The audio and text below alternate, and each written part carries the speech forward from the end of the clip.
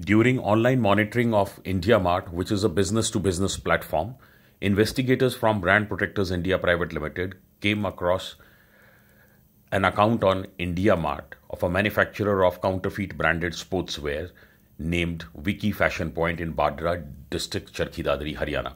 Further ground investigations revealed this counterfeiter named Vikas Bhardwaj, alias Vicky, to have set up a garment factory in the middle of agricultural farms.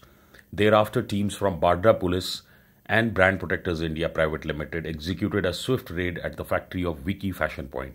During the raid and searches, duplicate sportswear of Yonex and Allen Solly brands were seized, and the owner of Vicky Fashion Point was booked by the police.